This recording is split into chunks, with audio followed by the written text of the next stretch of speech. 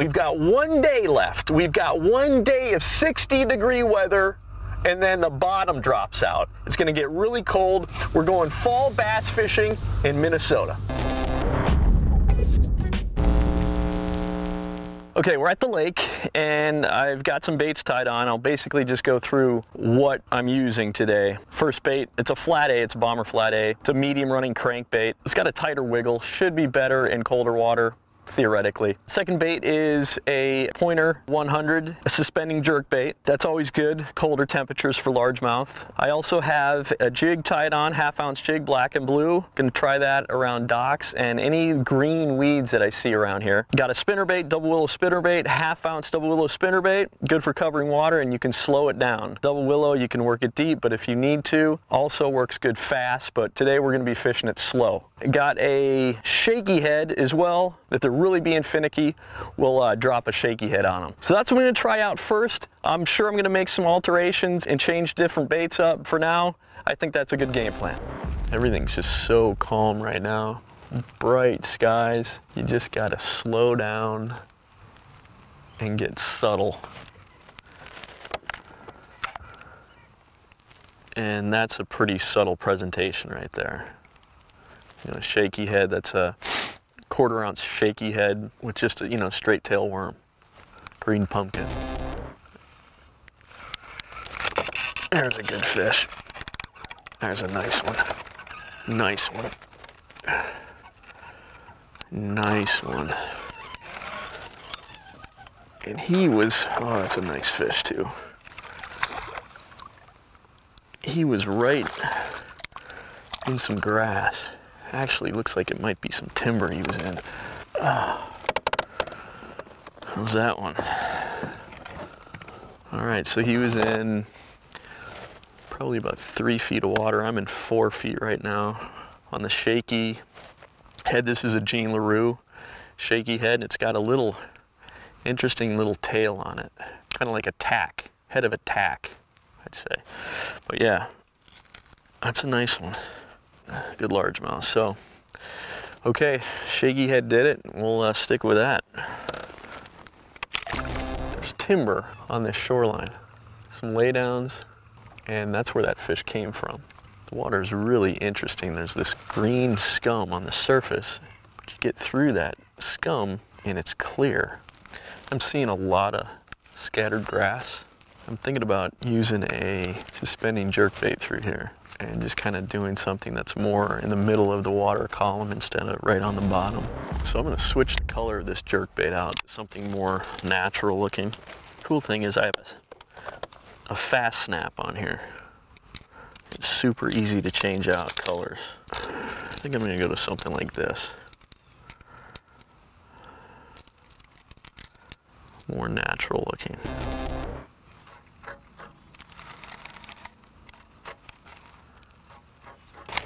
There's a fish. Nice one. Nice one. Nice largemouth. Come on, bud. Oh, he didn't like that at all. Didn't like that at all. Come here, buddy. You're not gonna get off either. Oh. Ah, the jerkbait did it. Pointer 100. That's the deal. That color might have made a difference. It's a little bit more subtle. Look how chunky they are. I love that. That is good stuff. All right. Fun, fun, fun. I'm not ready for winter. There's a bunch of grass right here. I mean, there's just a bunch of scattered grass. And it's plenty green yet, so they are in there. I would be absolutely screwed if I wasn't in this kayak. If I was in a different kayak that didn't have like swivel seating like this, I don't know how people do it. I really don't. I couldn't imagine being locked into one position. Because in bass fishing, you constantly have to be moving and adjusting, you know? And it just, especially for like proper cast placement, I don't know how people do it.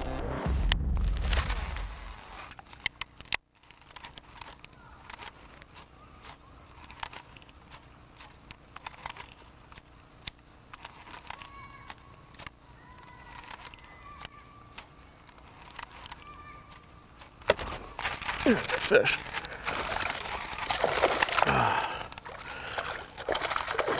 Right on the edge of that weed edge. Come here, buddy. Yeah, get it all out of you. Get it all out. Smaller guy, but I'll take him. He had it really good though, so that's a good sign. When they've got it that deep, they want it, no doubt.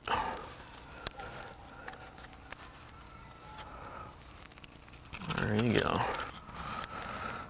All right, not a bad one. Jerkbait's doing it. That one was probably in about 4 feet of water, right on the edge. And how I'm fishing this thing, and this is a suspending jerkbait. Make a cast, jerk it down, get it down, and then you just let it sit. And jerk it, let it sit.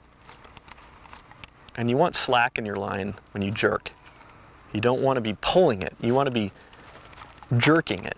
You want it to be erratic and then sit. That slack in your line in a jerk, it kind of pops it and it makes it more erratic. The colder the water, the more inactive the fish are, the longer you want that bait to sit there.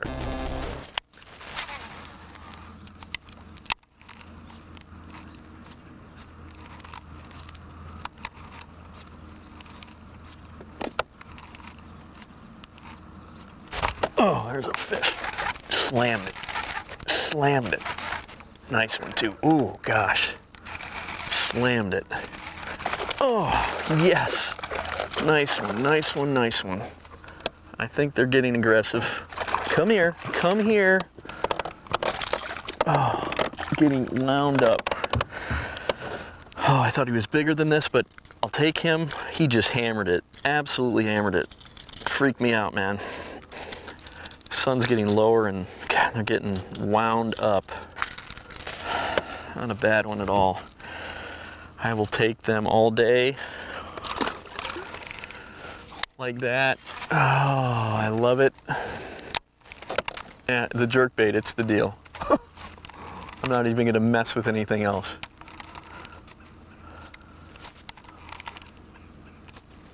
Oh, there's one there. Oh, there's a pike. They're in here too. That's all right. That's all right. They like to play too. Come here. Just do not. So pike are very dangerous in many ways. They have sharp teeth and they have very sharp gill rakers. So even when you try to lip them, lip them, no, you never want to lip them. When you try to slide your fingers, your finger, he's just not opening up his mouth, so I gotta help him open up his mouth a little bit. But what I'm doing right now, I'm gilling him, but I'm not touching the gill. I'm just along the gill plate. But even doing that, you got to be careful because the gill rakers will rake your finger, and they're super sharp, and you will just you won't stop bleeding. It's crazy.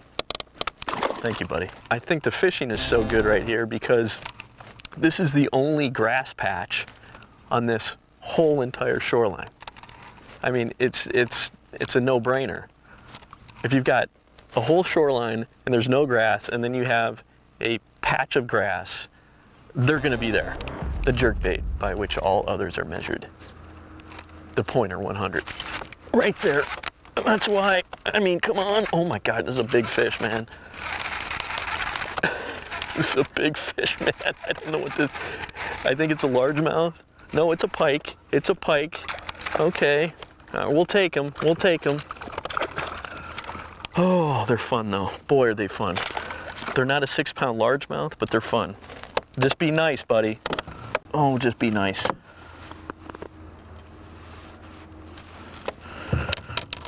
I know there's largemouth mixed in with you, bud.